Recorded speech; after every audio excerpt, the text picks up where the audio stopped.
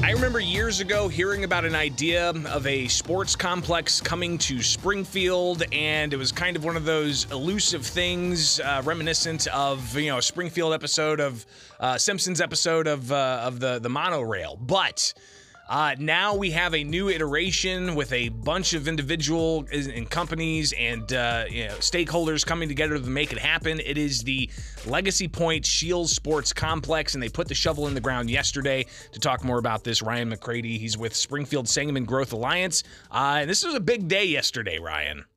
A very big day, and you're right. It's been talked about for a long time. I will say the conversations in earnest started, just over 3 years ago, in the conversations with the city council and all the other bodies that would have to come together to make this thing happen. It's a long journey. I appreciate that the developers, Steve Luker and Dirk McCormick, stuck with it. Also very much involved was Scott Dahl from the Convention Visitors Bureau and the Springfield Hotel Lodging Association too. Those are some folks that were involved early on in doing the market assessments and the studies. Once we got past that point where we could say, look, everybody says this is a moneymaker, then it became more of an economic development project. So Scott, as he keeps saying, passed the baton over to the Growth Alliance and others to bring it where we are today. So it's very exciting. And yesterday, the I guess is it a groundbreaking ceremony? I mean, you had the shovels and everything. I heard about the shovels you had ready. It was quite a celebration. Someone told me 300 people there for the groundbreaking. Wow. And it was great to see the support from the community, all the folks that showed up out there. Yes, we had the gold shovels because somebody in town said, I'll believe it when I see the gold shovels turning. So I put a note to myself, all right, I need gold shovels. So yeah, couple, 5 cans of gold spray paint, you can make anything gold. And we had a good celebration yesterday. Good to hear. And of course, a lot of look ahead into the future of what this is going to mean for the city. Of course, we'll touch on that. But for people who are looking for more information and even some renderings, of course, during the news conference, there were renderings that were offered up, and we're looking at some of those if you're watching on the live stream here of those renderings. Of course, the Scheels Sports Park at Legacy Pointe, and it looks gorgeous, Ryan. So if you can kind of see this over my shoulder, explain what we're looking at here. I can't quite see it, but so it's an overview of the park. It looks like outdoor and indoor type of facilities. The park itself is the actual facilities are over 70 acres in size. When we include roads and retention, it's over 90. All turf fields, so 8 multi-purpose turf fields. And yes, we know there's parks in the area that have turf baseball fields, but listen to what I'm saying, multi-purpose. Softball, baseball, big kid baseball, little kid baseball, lacrosse, flag football. They're multi-purpose turf fields. Another feature is this 190,000 square foot dome structure. So to give you an idea how big this is, if you look at the Scheels building, the dome is taller than the building and twice as long. Oh, wow. That gives you some concept of how big it is. It'll have 6 full-size basketball courts in it and a turf field inside of it. Those can be 12 volleyball courts, 18 pickleball courts, whatever new sport becomes popular, because there's always one on the horizon that we need to be thinking about. This will not be like anything you see in the Midwest, certainly not in Illinois. Having Scheels there as an anchor is very unique. The other unique factor of this is privately developed and privately financed, and that's very unique too. Ryan McCrady with us. He is the executive director. What's your title? President. But president. Yeah, that's okay. Of the the Springfield Sangamon Growth Alliance. Talking about the sports complex where shovels were in the ground yesterday.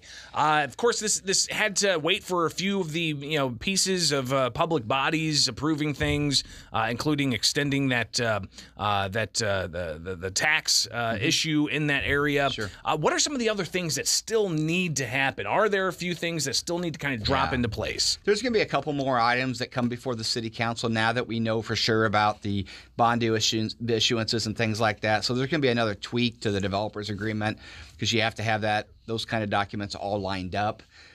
You will see probably additional users of the facility come forward.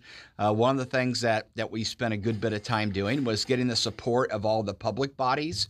So not only the city council, but the county board, the airport authority, District 186, Lincoln Land Community College, the SMEA board, the Springfield Park District. I'm going to miss somebody and get in trouble. But if they're a local governmental body, those folks need to tell them thanks when you see them, because most of these sports complexes, Greg, are built by a public body. So a city or park district borrows all the money, builds it, and hopes it works. That puts the risk on all the taxpayers. Since they're usually built by public bodies, they don't usually have a property tax component to them. And so to keep our complex competitive from a pricing standpoint, we had to be able to have those property taxes abated, and that's why that was needed. But the arrangement with District 186 is unique because they get a use of the facility too. So our local students will be out there enjoying these state-of-the-art facilities. Well, and I imagine too that's going to be great for practice and just play as well. That's right. And District 186 not having to build all their own facilities for this middle school students that they need is a big benefit too. So yeah, it's very exciting the way this community project came together.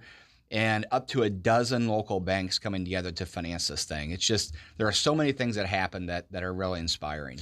So obviously we're going to be waiting to see the final pieces get put into place, but shovels in the ground yesterday for the Scheels Sports Park at Legacy Pointe. If people want to see more about this, they can actually go and visit the website, legacypointe.net. So Pointe's got that E on the end. What is that, Old English or something? Or it's like Crowney Plaza and Medicine Shoppy. So just make sure you put that in there, the E at the end of Pointe, so legacypointe.net, and you'll be able to see renderings of this and all the details about it. But Ryan McCrady with the Sangamon and Springfield Growth Alliance, talk again about just the economic benefit of this, because this is going to be huge for hotel stays. Sure. And the city gets a lot of money from hotel-motel tax. That's right. It's going to drive, I think the mayor said yesterday, 50,000 additional rooms that we're going to need to support these activities. To think about, this facility could host a 120-team soccer tournament for a weekend.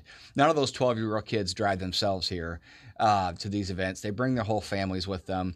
We're estimating about $30 million in direct spending from individuals more than 90 miles away from Springfield annually.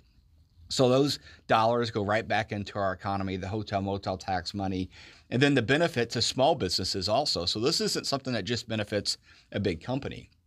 That's what we're inspired about.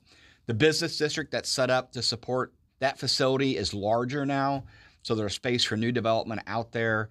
The small businesses that are there at the site, whether it's Ingrained Brewing or Casa Real or Legacy Pointe Eatery or the hotel, Spring Hill Suites that are out there, the folks that have been out there a long time waiting for this, they're going to see a benefit too. So there is an unbelievable economic impact, and you're going to see people all over town in jerseys and sports outfits while they're taking a break from their tournaments. Yeah, it's going to be pretty incredible. And then those families, they're going to have to go shopping somewhere as well, right? I mean, that's going to have to happen, and they're going to be eating at the restaurants and laying down in the hotels. So that's going to be a great benefit for the local economy.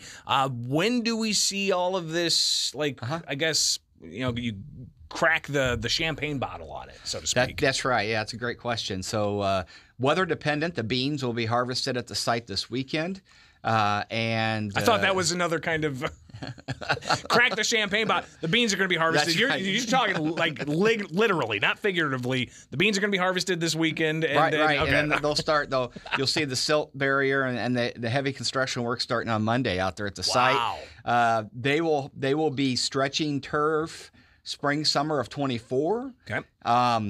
Early 25 will be the projected big grand opening. There is some hope with cooperation from Mother Nature, who's our most unpredictable family member here. Right. But with her cooperation, they could do some events out there in a dome, maybe late 24. But 25 is going to be the big year when they're really able to host full-scale tournaments. Well, this is exciting, no question about it. Yep. Ryan McCrady, president of the Springfield Sangamon Growth Alliance, greatly appreciate you taking the time with us. And we'll definitely be talking again in the future about this as all the pieces start coming together. I appreciate you spending the time to talk about it today. Thank you. No question. It is Springfield's Morning News on 92.7 WMAY, Springfield's news and